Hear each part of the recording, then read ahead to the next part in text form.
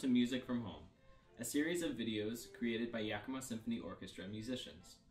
My name is Logan Esterling, and I play oboe and English horn in the Yakima Symphony. The oboe is one of the most difficult instruments to play, and the main reason for this is our reeds. As oboe players, we must learn to make our own unique reeds. I say unique because everyone makes reeds slightly differently. What works best for one player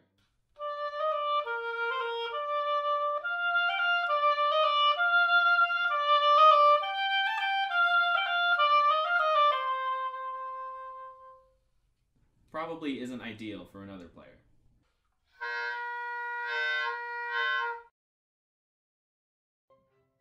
The steps of the reed making process fall into 5 stages: sorting, gouging, shaping, tying, and scraping. Before we dive into these stages, I want to talk a little about the material used to make reeds. Reed makers simply refer to this as cane, but the binomial name is Arundo-Donax. Arundo-Donax is used to make reeds for all types of reed instruments, such as the oboe, the bassoon, the clarinet, the saxophone, and even the bagpipes. The majority of cane used for making reeds comes from the Var region of France, but it grows all over the Mediterranean and in other similar climates across the globe. Once we acquire our cane, we can start the first step in the reed making process, which is sorting. Sorting is extremely important and ensures we don't waste time on bad pieces of cane. The 3 main factors that reed makers sort for are quality, straightness, and diameter. When we sort for quality, we are looking for a healthy piece of cane.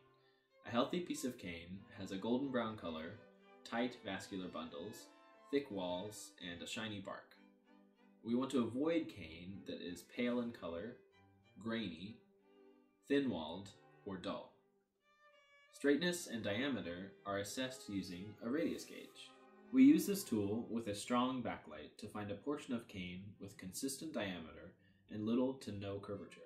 Then the tube cane is sliced with a razor blade and cut to the correct length. The next step in the reed making process is gouging.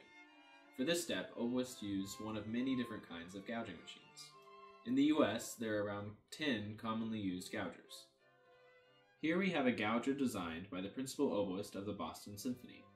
The piece of cane is placed in the machine, which gradually gouges the inside of the piece of cane until the desired thickness and curvature are reached. Before the invention of these machines, oboists used chisels and sandpaper to thin the piece of cane. We use a micrometer to confirm the gouge is accurate and even. After gouging comes shaping. This process involves trimming the gouged piece of cane to a specific shape. This is accomplished using razor blades and a shaper tip. There are hundreds of different shaper tips used by oboists, and each one is specifically designed and manufactured to the 100th of a millimeter. The differences between shapes have to do with width and the degree to which they flare. Each shape has an effect on the final outcome of the reed. For instance, if you wanted a reed that had more natural depth to the sound, you might try a slightly wider shape. Or if your reeds tended to be flat in pitch, you might try a narrower shape. Once the piece of cane has been shaped, it's ready to be tied on. For tying, we need thread, beeswax, a ruler, shaped cane, a mandrel, and a staple. We tie the thread to a C-clamp or table leg, and then use the beeswax to wax the thread. This keeps the thread from slipping while we are tying. The staple goes on the mandrel to make tying easier and to maintain the shape of the staple. The cane is tied onto the metal part of the staple, and the cork part eventually goes inside the top of the oboe. It is important to maintain tension with both ends of the thread. This helps the 2 sides of the reed to form a seal, preventing air from leaking.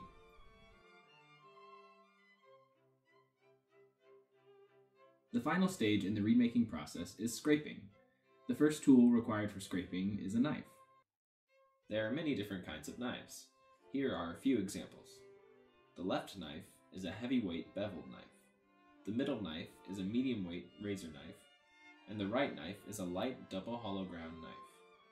Each kind of knife has a unique way of taking off cane. The bevel knife is great for taking off large amounts of cane quickly. The razor knife works well for blending and defining the parts of the reed.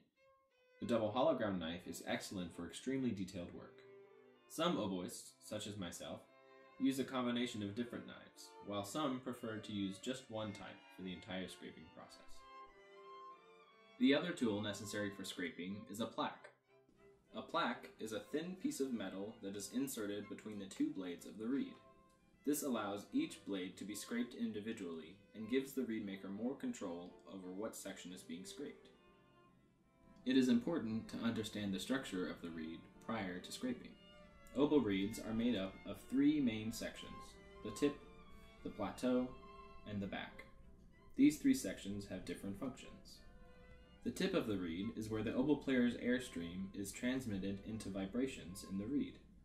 In order for this to happen easily, the tip needs to be quite thin. In fact, the very end of the tip needs to be thinner than a strand of human hair. The plateau, also called the heart, is where vibrations get their pitch center and body of sound. 90% of the pitch of the reed is determined by the thickness of this section in relation to the other sections. If too much is scraped out, the reed will play too flat. The back, which is separated into two channels, is where the vibrations get their depth of sound. The tone quality of a reed can greatly be improved by scraping in this section.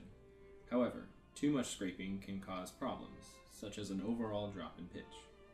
The actual process of scraping starts from the moment we tie on a reed and ends when the reed no longer functions optimally. Oboe players scrape on their reeds every day in order to ensure they function to the best of their ability. The main reason reeds need continuous adjustment is because the cane constantly adapts to its environment. Humidity, temperature, and elevation greatly affect the reed and how well it vibrates. For example, in Seattle, the low elevation and humid climate allows the reeds to vibrate more readily and have larger openings. On the other hand, in Yakima, the dry climate and high elevation causes the reeds to close down and vibrate less. A reed that works great in Seattle may not work very well in Yakima. Every new reed works and sounds different than the last. Ultimately, each reed is best suited for a different musical purpose. One might be great at playing a loud Mahler symphony, while another might be perfect for playing intimate chamber music. Depending on its qualities and how you use it, a reed can last anywhere from one concert to several weeks. Because of the short lifespan, oboists end up spending more time making reeds than they do practicing their instrument. This process may sound like a lot, and it is. But when it does come time to play, we are glad that we spend so much time and care on the reeds that we make. Every so often, a dream reed will come along that allows for an unmatched freedom of expression, and that's what we strive for when we are honing our craft. I hope you've enjoyed this overview of oboe reed making. If you're interested in exploring the topic further, more information can be found at the links in the description.